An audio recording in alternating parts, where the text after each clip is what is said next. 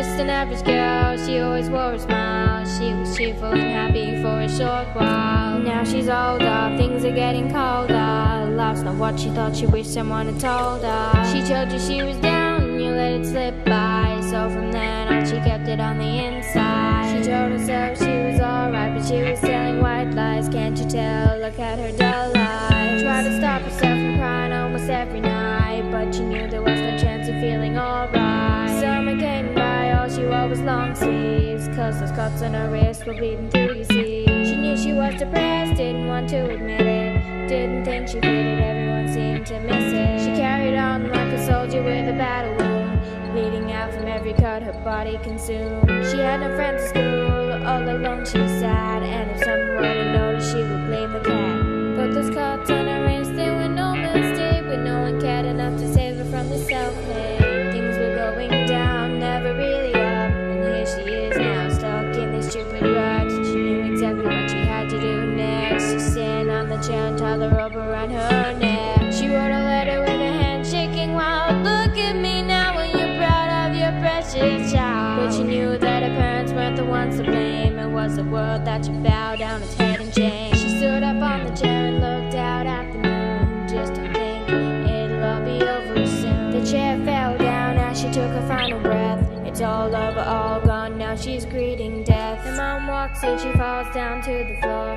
and now nothing can take back what she just saw. The little girl that she raised is just hanging there. Her body's pale and her face is violently bare. She sees the note and unfolds it with care. All she does is stare, how can this be fair? She starts reading as the tears roll down her face. I'm sorry mom, but this world is just not my place. I've tried for so long to fix this and fit in. I've come to realize this world's full of sin. There's nothing for me here, I'm just a waste of space. I've got no reason to stay here with this awful race.